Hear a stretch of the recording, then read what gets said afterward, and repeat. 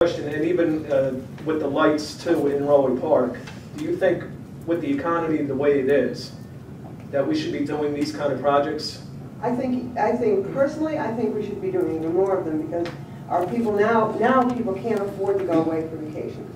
Okay. And they can't afford to go, even some of them can't afford to go to the shore. So the better our parks are and the more usable they are by the people who are living in the county, I think that's a worthy cause.